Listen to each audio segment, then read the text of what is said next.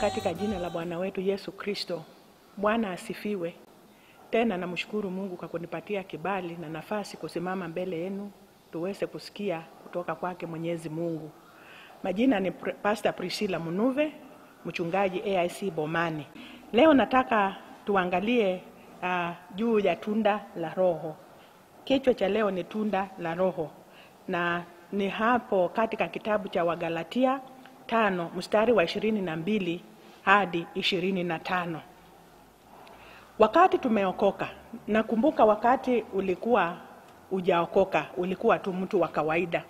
Na wakati ulisikia injili ya Yesu Kristo ukaokoka, neno la Mungu linatuambia ya kwamba tunapata wokovu, na hapo Roho Mtakatifu anaingia ndani yetu awe kiongozi, mwalimu wa kutufunza hata mambo ya mbinguni. Vivyo tukipata huyo Roho Mtakatifu, kuna mambo kadhaa Roho Mtakatifu hufanya kwa sisi ambao wameokoka. Na leo nataka tuangalie hiyo jambo moja, hiyo tunda ambao anatupa. Angalia na ufikirie ukiwa umeshika tunda lako na uipasue tunda, ukitoa kipande kimoja, hiyo tunda haijakamilika. Tunda la Roho iko na vipande 9. Na hizo vipande ndio ninataka tusiangalie wakati kama huu, na kwa sababu hiyo vipande 9 ikiwa hauna zote, hiyo tunda la Roho haijakamilika. Moja kwa moja tuangalie hizo vipande 9. Katika hiyo tunda kuna kipande kinaitwa upendo. Upendo, Mungu mwenyewe alitupatia mfano mzuri sana wa upendo. Akapeana kitu chenye kilikuwa cha dhamana kwake, mwana wake Yesu Kristo. Akaja akafa kwa ajili yetu. Yeye akiwa mfano kwetu kwa upendo, na sisi je, kwa sababu sisi ni wafuasi wake Yesu Kristo, upendo unaonekana kwako namna gani? Wewe uko tayari kupeana hicho kitu ambacho ni cha maana kwako kwa mtu yule anahitaji bila kutaka kurudishiwa kitu chochote kile? Tuangalie mambo ya upendo ndani ya mioyo yetu. Kanisa siku hizi, ukiangalia watu wamekosa upendo sana. Watu wamekuwa wakijipenda wenyewe. Nakumbuka Yesu mwenyewe akasema ya kwamba, akiambia wanafunzi wake, penda jirani yako kama vile ujipendavyo. Kwa kweli tunafanya hayo sasa? Especially wakati huu kuna janga la ugonjwa na kuna watu wanahitaji upendo wako. Wewe umekaa tu na utaki kujua ni nini inaendelea pale nje. Mungu anataka uonyeshe upendo wake kwa yule mwingine. Kipande kingine kinaitwa furaha. Furaha ambao inatoka ndani. Furaha ambao utaipata bila kuangalia uko wapi. Kuna furaha mara mbili. Kuna furaha ambao ulimwengu hupeana. Kumbuka wakati ulikuwa hujaokoka, hata pengine ukiangalia watu wenye hawajaokoka, kuna mambo fulani dunia inajifanya kwamba inapeana furaha, lakini hiyo furaha haichukui muda mrefu. Kwa mfano, ikiwa mtu anasema wacha niende nilewe nipate furaha, nijifurahishe, hiyo pombe itatoka kwa mwili na utarudi kutaka tena kuenda kupata kileo kingine urudishe hiyo furaha, na baadaye utakuwa na uchungu ndani ya moyo wako. Utakuwa hata umejikasirikia, pengine pesa ulikuwa naye umekunywa yote, pengine umetumia hata zaidi ya vile ulikuwa unataka. Sio pombe tu pekee, kuna vitu nyingi ulimwengu una pretend ya kwamba kuna furaha. Kumbuka na angalia na waza, uone furaha ya ulimwengu iko na mwisho, lakini furaha ya Mungu inaendelea mbele. Tuangalie mfano wa mtumishi wa Mungu Paulo. Anaandikia kanisa ya Wafilipi. Anawaambia ya kwamba furahini katika Bwana, na tena nawaambieni furahini. Paulo akiandika hii barua alikuwa kwa gereza. Na tunajua ya kwamba gerezani sio pahali pazuri sana. Lakini kwa sababu Paulo alikuwa na furaha yake Mwenyezi Mungu, anaweza kupata hata nafasi ya kukumbuka furaha hata akiwa gerezani. Tunafurahia hata wakati tunapitia mambo magumu. kwa sababu hiyo tunda la furaha, kipande cha furaha katika ile tunda la Roho iko ndani yetu. Kuna kipande kingine kinaitwa amani. Mtu akikosa amani mara nyingi upenda kukaa peke yake. Unaweza kuwa umefanya jambo fulani, utaona ya kwamba mimi sitaki kuongea na watu, mimi nataka tu nikae peke yangu. Utakuwa unajihurumia, utakuwa utaki kuchangamana na watu.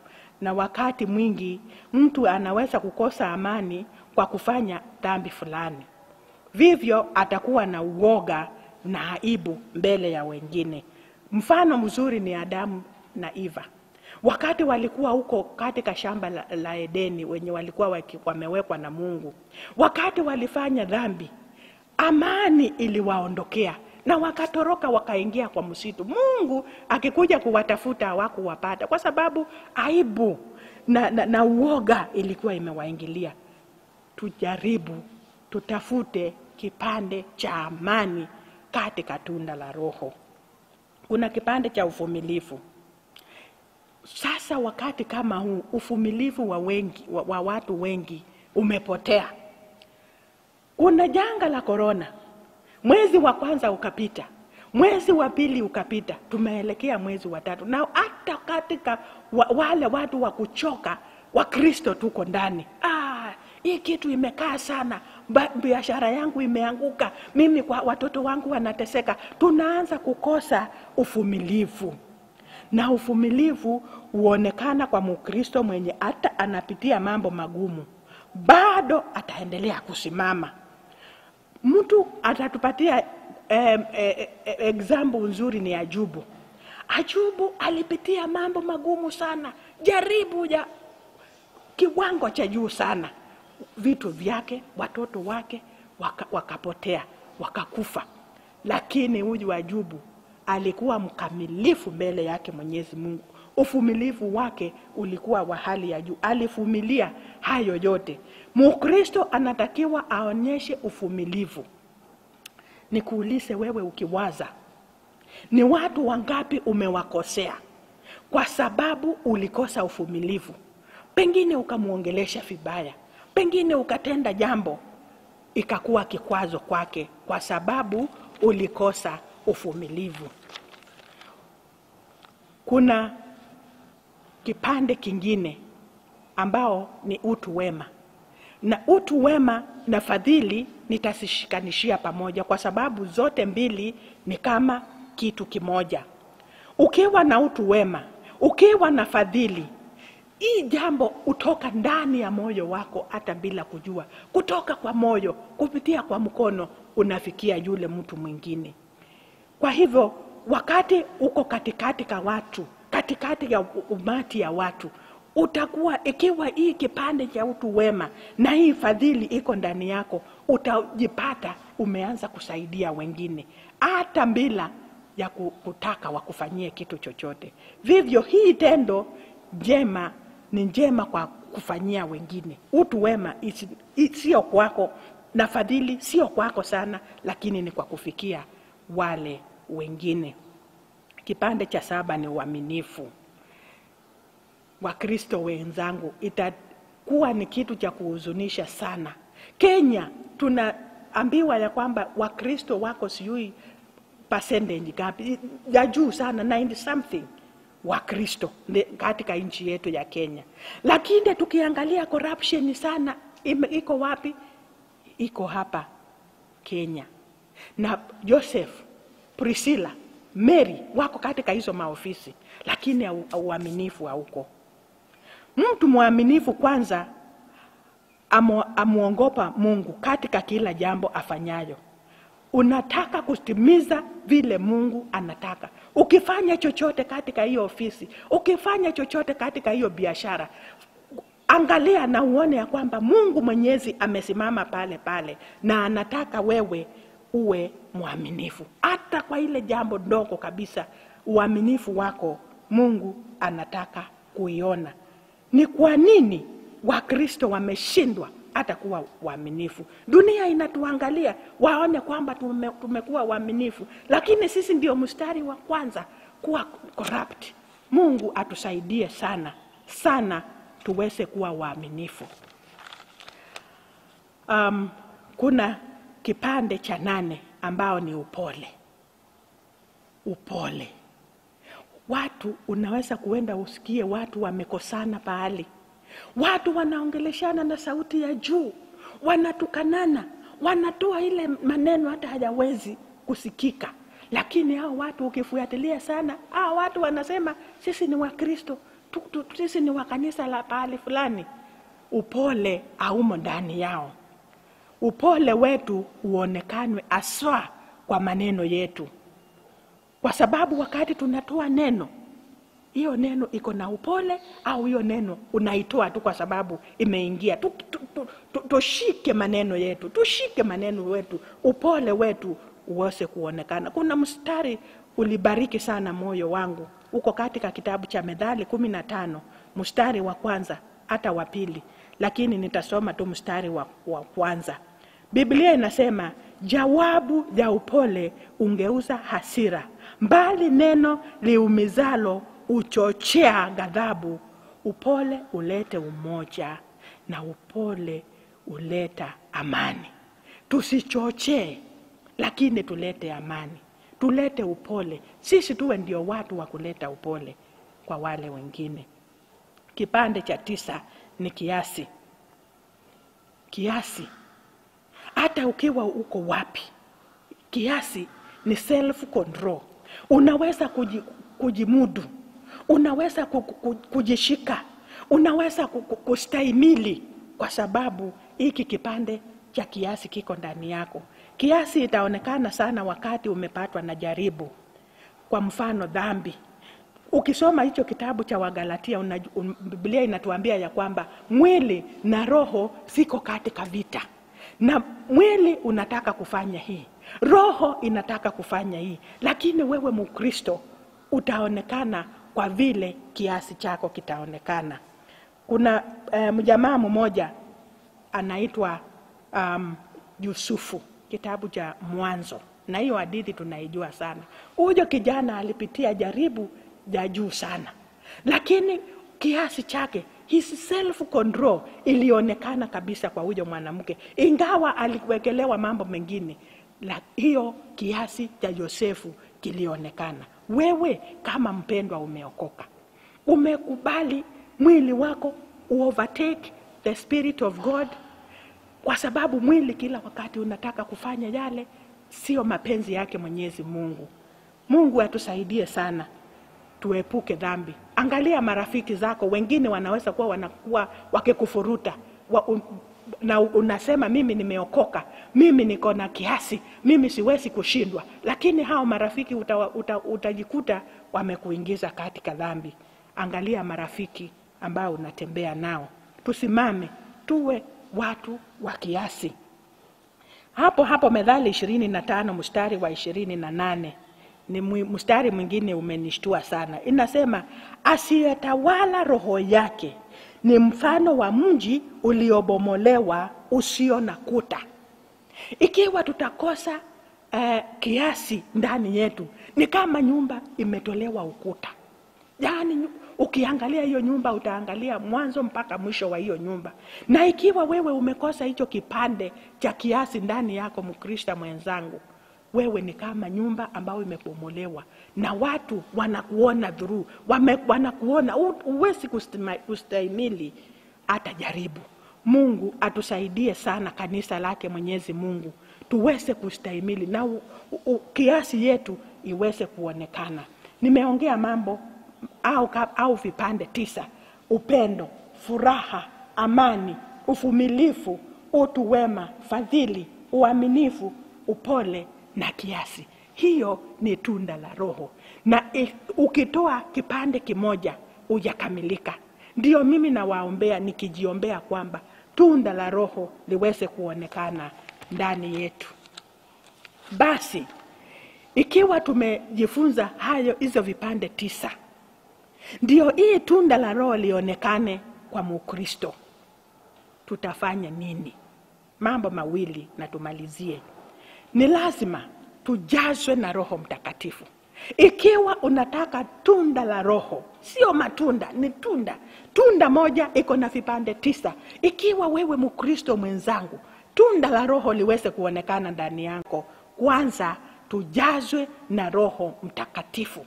Kumbuka wakati uliokoka, ulikuwa mchangamfu, ulikuwa unataka kuhubiria wengine. Kulifanyikaje? Moyo na roho yako ikaenda chini. Ni lazima tujazwe na Roho Mtakatifu. Tufikirie mambo ya Matendo ya Mitume. Wakati Yesu alienda mbinguni, akawacha mitume, aliwaambia nitawatumia msaidizi, Roho Mtakatifu. Na kwa kweli wanafunzi wakiwa 120 wakakaa kwa nyumba wakingojea Roho Mtakatifu. Biblia inasema wakati alishuka, hao watu waliongea na lugha tofauti. Wale walikuwa pale, kila mtu anasikia sauti yake, simply because hawa mitume walijazwa na Roho Mtakatifu. Mambo kadhaa ilifanyika pale. Tukijazwa na Roho Mtakatifu, tutapata nguvu hata ya kuhubiria wengine injili ya wokovu. Hao mitume walipata nguvu ya kuhubiri, na kulifanyika nini? Watu 3,000 siku hiyo wakamwamini Yesu Kristo. Jambo la pili, tutapata hata hamu ya maombi. Kifungu cha 3 hapo Matendo ya Mitume, kifungu cha 3 utaona Petro na Yohana wako na hamu ya kuhubiri neno la Mungu, wako na hamu hata kuenda hekaluni kuabudu. Biblia inasema kila saa 9 walikuwa wanaenda hekaluni, na katika hali hiyo wakapata huyu kiwete kwa mlango, na katika jina la Yesu Kristo wakasimamisha huyo kiwete. Jambo lingine, tukijazwa na Roho, tutapata nguvu hata za kutofautisha roho zingine, a spirit of discernment. Kifungu cha 5 katika Matendo ya Mitume, Petero na Yohana wakimtazama Anania na mke wake, wakaona hiyo roho ya uongo ndani yao. Mwenzangu, unataka kujazwa na Roho Mtakatifu? Fungua moyo wako uweze kujazwa na huyu Roho Mtakatifu. Kujazwa na Roho sio kitu ya siku moja. Hii ni kitu tunahitaji kujazwa kila siku. Kila siku tunajazwa na Roho Mtakatifu. Wakati wako wa maombi, mwambie Mungu, nijaze na Roho wako Mtakatifu. Nijaze na Roho wako Mtakatifu, na utapata hata nguvu ya kuhubiri. Utapata hata hamu ya maombi. Utapata hata hizo nguvu ambazo unaweza kutofautisha ukweli na ubaya, kama Petero na wengine. Ukiangalia hicho kitabu cha Matendo ya Mitume, utaona vile Roho wa Mungu aliendelea kutumia hata hao mitume.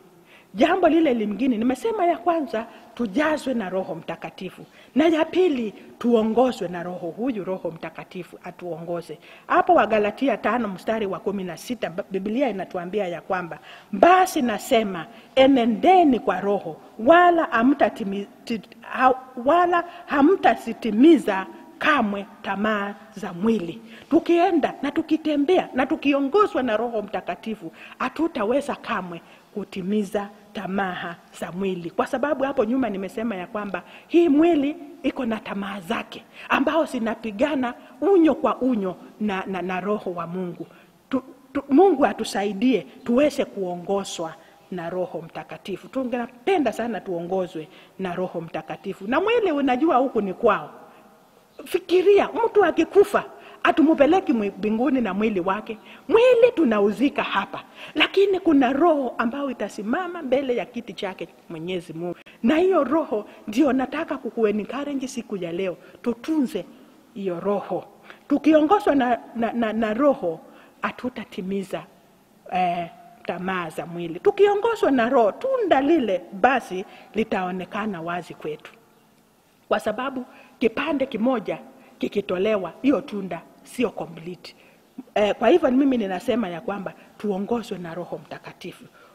Kumbuka, Mungu anataka kuona hayo mambo yote yakiwa ndani yako, ndani yangu mimi Mkristo. Siwezi kusema niko na upendo. Siwezi kusema niko na kiasi lakini sina furaha. Siwezi kusema basi mimi niko na furaha lakini sina amani. Tunda haijakuwa kamilifu. Vivyo hivyo na waomba wenzangu, tunda la Roho tulishikilie sana. Nimesema ya kwanza tujazwe na Roho Mtakatifu. Ya pili, tuongozwe na Roho Mtakatifu. Katika nyakati hizi mbaya, katika nyakati hizi ni nzito, tujaswe na tuenende na Roho Mtakatifu. Na tunda la Roho litaonekana ndani yetu. Bwana atubariki. Na Roho Mtakatifu atufunulie mambo ya kimbinguni. Tusitimize tamaa za mwili, lakini tuongozwe na Roho. Tujazwe na huyo Roho kila siku, tuweze kutimiza mapenzi yake Mwenyezi Mungu. Asante, tuombe pamoja. Baba, tunakushukuru wakati huu kwa neno lako. Asante kwa uwezo wa Roho Mtakatifu ndani ya Mkristo. Ninaombea yule amesikia neno lako, Baba wa mbinguni. Tunda la Roho likawe hai kabisa katika mioyo yetu. Ukatujaze na Roho wako Mtakatifu. Tusaidie tutembee ndani ya Roho. Na kwa sababu tukifanya hayo, hatutatimiza tamaa za mwili. Baba, tushikilie, tukinge na mabaya ya mwovu shetani.